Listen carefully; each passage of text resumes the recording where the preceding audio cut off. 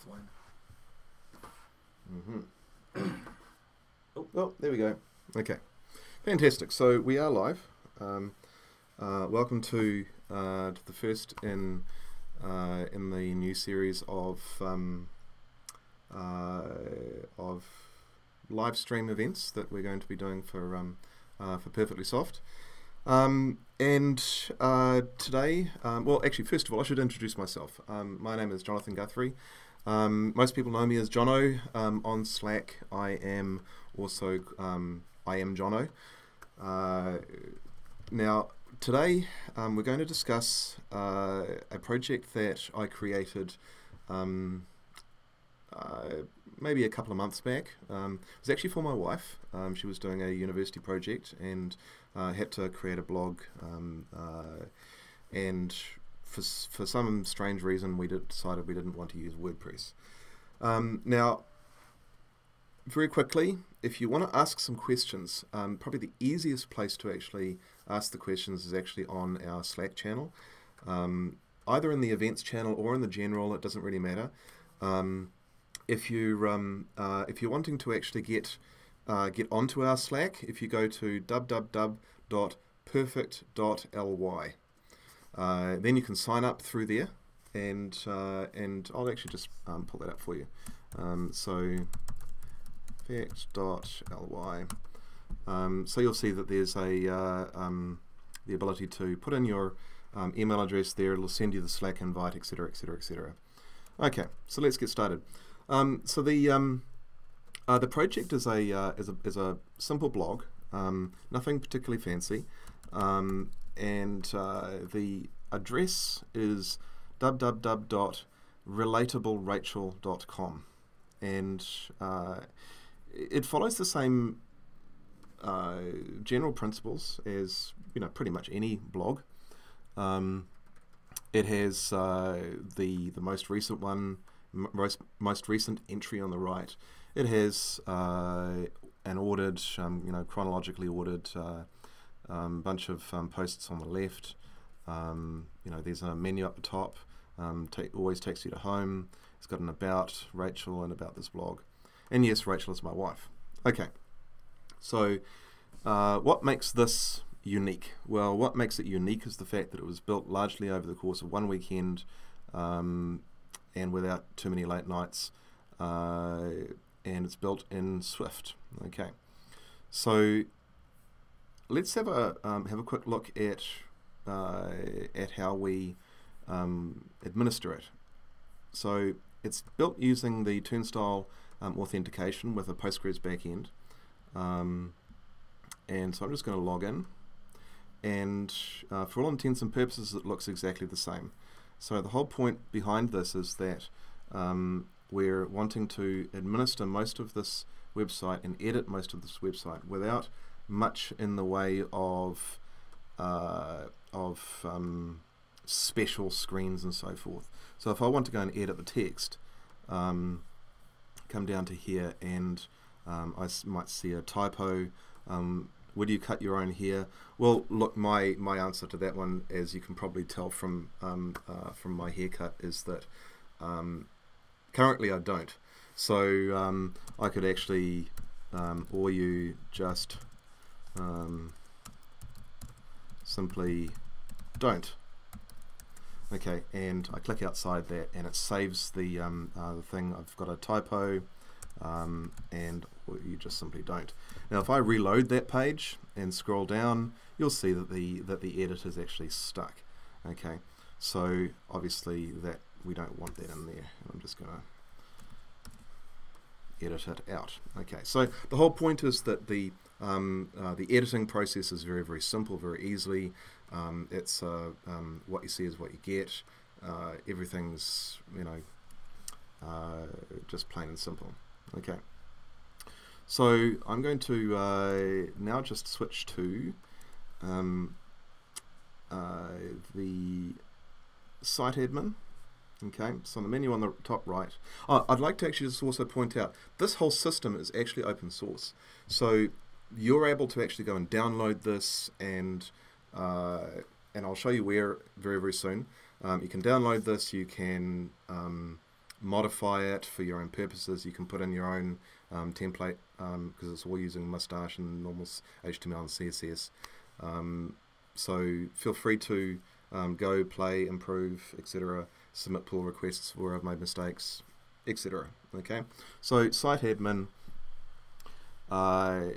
gives us just a very, very quick and easy way of... Jono. Yep. Sorry, we get a question online here. People are asking to see your screen, so they can't... oh, gosh. Yeah, they can see you, but they can't see your screen. Oh, my God. I'm sorry. And let's just change that, shall we?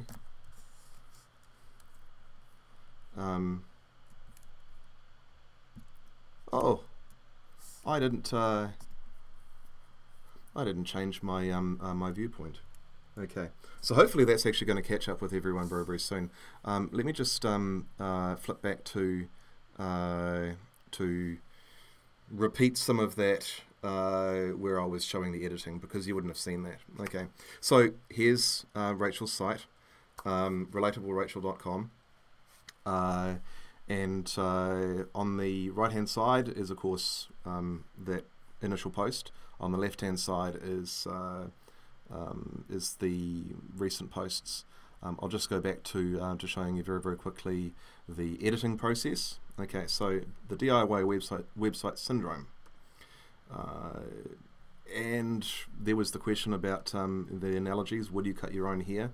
And as I said, from my video, you can probably actually see that I don't cut my own hair because I don't cut my hair at all.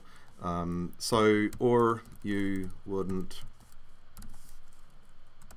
Okay, and click outside. I reload the page, and there it is. Okay, I'm just going to remove that again. Fantastic. Okay, so yes, I'll show you the process of logging in. Simple login, as I said before. It's actually using Turnstile. So it's a simple login process. There is no register on here. That's very, very deliberate because we obviously don't want people signing up to administer this. And under site admin, we're back to where we were before. Okay, so the site URL, that's for various different linking. You can specify the titles, subtitles, the subhead, and about. We can add in things for the menu there. So that, as you see, the About Rachel and the link to About this blog and Swift blog, they relate to these up here. Okay, so if I just click on About this blog, blah, blah, blah, okay, and About Rachel. Doesn't she look pretty? Okay, fantastic. So then if we have a look down here with social and analytics, here we configure the various different things in terms of her email, her Twitter account, the analytics codes, etc. The next one is the pages. This is where we can activate, deactivate the pages and the configuration. We can remove some if we wish. We can create a new page. Okay, so let's create a new page here now, and let's call this perfect. Page URL we're just going to say is going to be perfect. Type, we'll call this one an article. Subhead, this blog is perfect. Thank goodness for autocorrect. Now, date published, I'm going to put in there something a long time ago because we don't want this to actually appear at the top to start with. So 2012, 03, 01. Okay. I'm not actually going to put in a hero image. Now, the hero image is the one right at the top. And an intro, blah, blah. We can add in the various different things like the a special page script or a meta description and go submit. Okay, let's put it at the top. You'll see that it's inactive on the right hand side, and I'm going to drag that right to the bottom. Okay, because we don't actually want that in the at the top. Okay, so I'm going to activate that page, and in theory it should actually come down here. Yes, there it is. It's actually showing right down at the bottom on the left hand side. But interesting enough, what did I do wrong?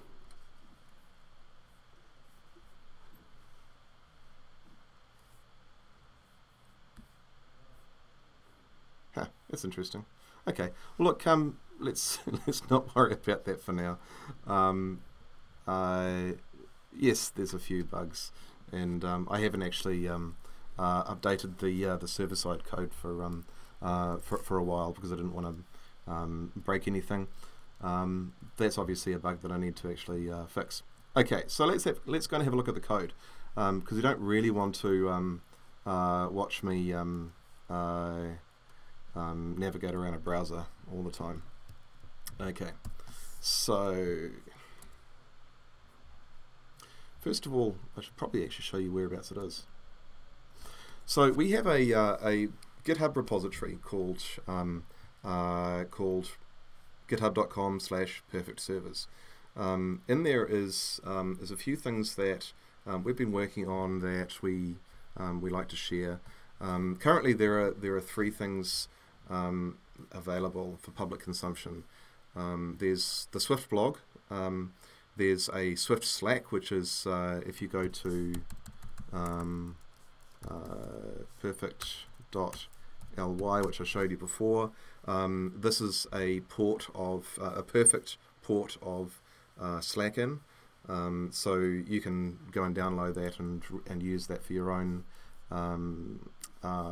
invite Slack process to your own Slack channels. And then there's the Perfect Log server, but it's the Swift blog which is the main thing that we're talking about today, obviously. And so that's that there. Okay, right. Moving on. How are we going for time? Fantastic. So next code.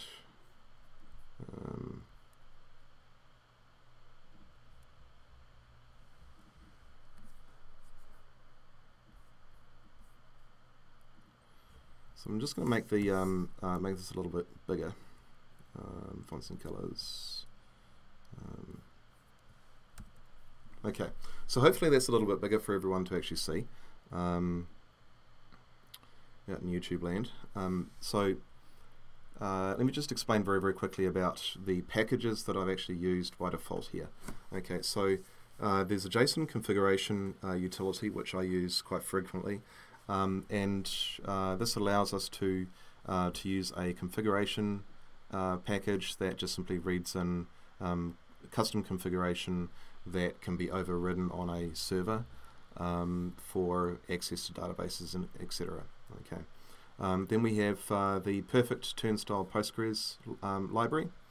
We've got the perfect logger, a perfect HTTP server, and the perfect request logger. The difference between the logger and the request logger is the fact the request logger is like your normal Apache or Nginx log, whereas the logger itself is actually something that we can use to generate specific logs for specific events. Okay.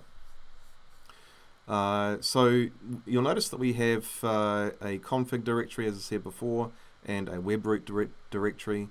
This is where we have all of our mustache templates inside the views, and of course styles, images, assets, etc. Okay. It's also worth noting that that the images that are used inside the blog are intended to actually come from an S3 bucket. Okay, so they're not stored locally. Nothing is stored custom locally in the actual blog node. This is designed to actually be distributed amongst a bunch of different nodes that then are load balanced. Okay, so there's no custom file uploads and so forth. It's all living in S3. Hey, Jono. Yep. So VJ just asked a question referring to Xcode. So he's saying that Xcode 8.3 beta 3 is in launch, so we have to use snapshots. So what are you saying? Sorry, he's saying So looks like more of a beta 3 is launch. Okay, so yes and no. I don't suggest that you use the Xcode beta 3, Xcode 8.3 currently. So Perfect is only certified to actually work currently with Swift 302, which is comes with Xcode 8.2. So I don't suggest that you actually use Xcode 8.3 currently. When 8.3 is finalized with obviously the snapshotted version of Swift, which is probably going to be 3.1, then we will actually release compatible Perfect libraries to work with that. Okay, so hopefully, Vijay, that answers your question. So inside sources, you'll see all of the dependencies that have been brought in. You'll notice that that there is the ORM. There's the all of the libraries that otherwise we need in terms of Turnstile and the other perfect libraries. Inside the Swift blog, unfortunately, this is not set up the way I would normally now set things up in terms of using an application template, which more accurately divides things. But if we have a look at the main.swift, it's a very, very simple web server. We have a make credentials function that goes out and gets the application credentials and sets them to the for the ORM. We have, if I go back, we then have a setup system function that just goes through and sets up all of the tables that we actually need in Postgres. Moving on, we then have, we're setting up our HTTP server. We're doing our auth routes, which come from Turnstile, and then we've got the add routes for the pages and also for the administration. Okay. Then we're setting up our HTTP logger, and then we're setting up our authentication inclusion and exclusion. If you want to know a bit more about this, that's all actually in the Turnstile documentation on the Perfect website. And then we're setting our request and response filters and setting our server port and our document route, and then we start it. Okay, so not particularly complex. We're adding a bunch of stuff that that is pretty normal to actually add. So up here we have our server add routes, make routes. Okay, if we have a look down here under routes, we have our make routes function, and the entire blog system is actually made up of 3 routes. Okay, we've got our home page, okay, which is just the slash for get. Note that there are no post, no put, no nothing. The entire thing is actually segmented off to only use get for public consumption. Okay, so we have a page handlers.make home function. Then if there is a page ID, now that page ID is usually actually the route. Then we've actually got the page handlers.make page. If we're looking at tags, then there's a make tag page function as well. So the whole thing is actually meant to be driven around these variables. Okay, so how do we use these variables? If we go and have a look at the page handlers.make page function, we just go to pages.swift. Oh, sorry, I'm wrong. Handlers.swift. Okay, the page handlers class has a grand total of 3 functions. Okay, those 3 static functions are the same ones that we were pointing to before. And so we've got our make home, and that just simply goes through and gets the things that that we need to display. and is adding things to the context. We scroll all the way to the bottom of this function. We're setting up a context which is then passed to the template. Okay, I'm not going to go into this one in detail right now because I'm not wanting to make this a particularly technical live stream event. But if you want to go and have a look at this and dissect it and want to ask me how it all fits together, then ping me on probably the help channel in Slack, and I can lead you through how all of this actually fits together. Hey John, so VJ's got another question. Mostly which pattern do we use with this, like passing data from one class to another? Okay, so in terms of if you're looking at the routes, okay, then you'll notice that there's actually no data that it seems as though we're passing into this class. Okay, what we're actually looking at here is it's all being driven from this page ID variable. Okay, so this page ID variable is the same as if we go back to let me see, building a website is like how building a website is like landscaping a garden. Okay, so that there is the page ID. Okay, that's passed into the routing function, and that's how we actually determine where the match is. So let me just quickly log back in again, and if we go and have a look at the pages. Okay, building a website is like landscaping and garden. Okay, shouldn't have. What I actually wanted to do is click on the config. Okay, you'll see here that it's got a page URL. So the page URL is the page ID string. Okay, so we go back to here and we look at the fact that it's passing into make page this page ID, which then if we go and have a look at our handlers, coming up to the top, it's the handler is actually passing in the request and the response objects to directly manipulate both incoming and outgoing. Okay, so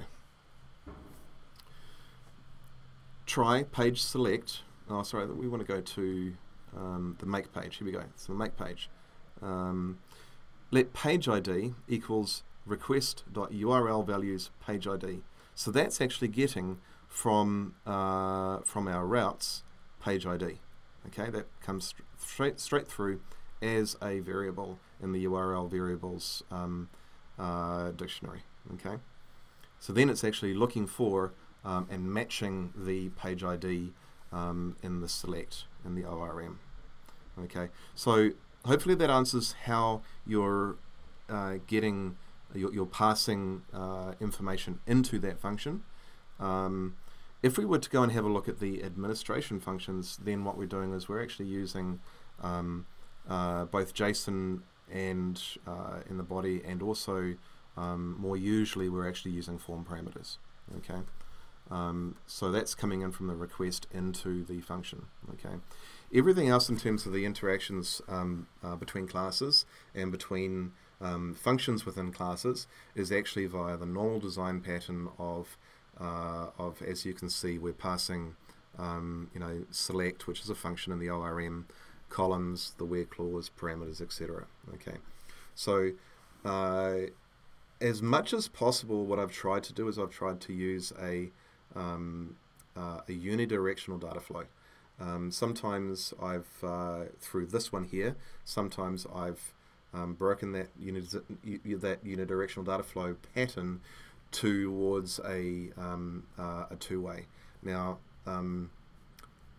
my personal philosophy is that design patterns are great until you need to break those design patterns, and if you're going to break those design patterns, you break them for a very good reason. Okay, sometimes you need to actually be very clear about why you are breaking those design patterns, and you must document your code. Okay, I haven't documented my code hugely here, but there is some documentation. Normally what I actually do is if I'm just writing, I will just write code. If I'm writing and I'm aware that I'm breaking an established design pattern, I will start to document. Usually when I'm writing for an example, I will try and document my code more as well, so that others can actually discern the reason why I've done something. Okay, hopefully that answers your question. The reality is that it's all about the reason why you need to do something, document it. Okay. So if we go up to the admin handlers, which was the other one that I actually referenced, then you'll notice that that I've started to have to add a little bit more. Let me see, a little bit more logic in terms of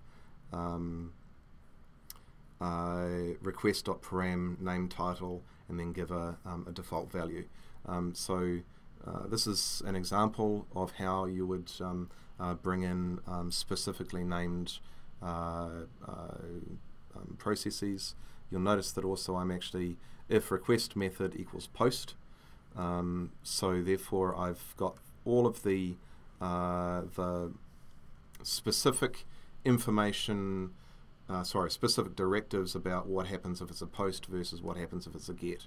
So the reason why I wanted to show you that is that if I go back to admin routes, okay, you'll notice that I've actually passed both the get and the post method into with the same URL into the same function. Now sometimes you can decide to change things. I've decided here to actually have a simple context switch. One of the reasons for that is that if I want to have a completely different response if it's a post versus if it was a get, then I would have different functions. But in this particular case, I've actually elected to have the get and the post both go to the same function because, and this is the because, after I finish the save component, okay, which comes all the way down to here, and I'm saving the components and the subs, okay, end save component, then I'm just simply displaying it again. Okay, so if I was to redirect afterwards after a save to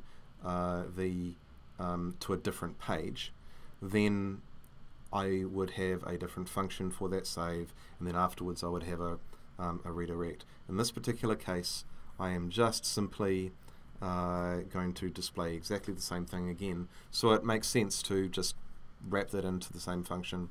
I could, yes, I could have a follow more functional programming processes, but as I said, this was actually written in the course of one weekend in my own time, so I was I must admit I probably cut a few corners. Okay.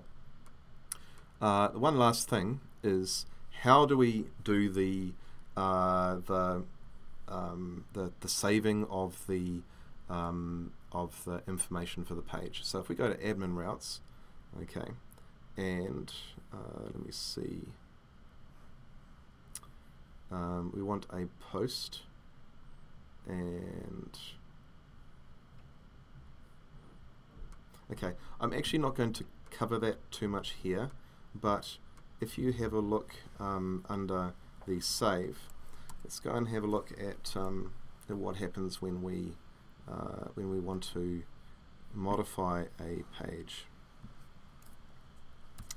Okay, so I'm going to open up the network tab, and I'm going to add, in fact, I'm just going to remove that additional space, okay, and I'm going to save. Okay, so you notice here that it's actually sent an XHR post request. Okay, so it's sent to admin pages 12 save. Now the reality is that I'm being a little bit naughty there because I've actually exposed the specific page ID. Normally you would actually obfuscate that, so that the 12 would actually be an encrypted string that would then be decrypted on the server, and this actually is relating to page ID 12. Fantastic. Now I'm going to interpret and save that. Okay. But if we go back to then the route that is admin pages 12 save, so admin pages ID save, okay, it's going through to the blog admin pages admin save content. Okay, jump to definition. So you'll see now that this is actually intending to be a JSON a JSON oriented function. Okay, so if content does not equal the request param name content, then we're just simply going to reject that that entire request. Okay, so in other words, if there is no content submitted, it's going to reject it. Okay, then we're bringing in the ID, and if there's no get, which is loading it, then it's actually also going to error, and it's actually setting the various different bits and pieces to that we want to save, and we're going to save the content, and then we're going to just simply send back the response saved OK if it was OK. So if we go and have a look at the at what that was, resources, XHRs, and save, you'll see that it actually said saved OK. So it's a relatively simple system. It's not particularly complex. Once again, if you have any questions about how this is actually handled, and I'll show you the database in a moment, then please let me know directly on Slack. I can lead you through some of these things later on. If we're going to have a look at the database itself, my local Postgres, in fact, I'll show you the public Postgres. Okay, so inside site is just simply a site ID, a URL, and then it's JSONB. Now, I've elected to use Postgres' binary JSON or BSON processes simply because of the fact that it allows me to have configurations that have no structure, aka no SQL. And I can query these, I can do finds within them, and that in actual fact is how the pages are actually structured too. So you'll notice that we have the URL, which is the main thing that things are actually found on.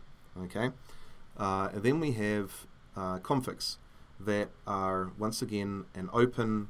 The configurations are effectively an open schema process. It means that we have to actually be a little bit more careful about interpreting them and making sure that we're not unwrapping, force unwrapping optionals and causing the application to blow up because we've force unwrapped something. And once again, if you want to learn about how to query the NoSQL stuff within Postgres, there's a lot of documentation out there. I can also show you some quick examples. Now, one of the main things is that that body that we were looking at before is not actually saved in the page record itself. It's actually saved in a component. So you'll notice that that we have some subheads, some about, some bodies, Twitter, Facebook, etc. And it's actually these things are actually saved in here as related table contents. Okay, so it's basically a join. All right.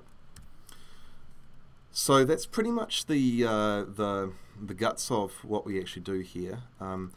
If you want to run this locally, obviously you have to have a local Postgres that's set up with permissions. You would make sure that your application configuration is set correctly, and then of course the web root, and we just show you very, very quickly the reason why we have to do the custom working directory. So I've gone and edited the scheme, and I have selected the working directory, use custom working directory, and I have actually got it set to go to a very specific place. Okay, that means that when we run the from Xcode, it actually knows exactly whereabouts to find everything, and we can load everything, and it will run just fine, like so. And that's actually just simply my local development area. So if you want to develop locally, you can do so. If you want to make changes, configuration to the user interface, as I said before, it's actually in the web root. And yeah, so any other questions that have arisen? Nope. No. Here. Okay. So because we've reached the end of the designed time, I'm going to log off now. If anyone has any specific questions, please ask me on Slack. Once again, that Slack channel is www.perfect.ly. Put in your email there, you'll get an invite, and then you'll be able to jump into the Slack channel. Okay? So, enjoy. Thank you very much.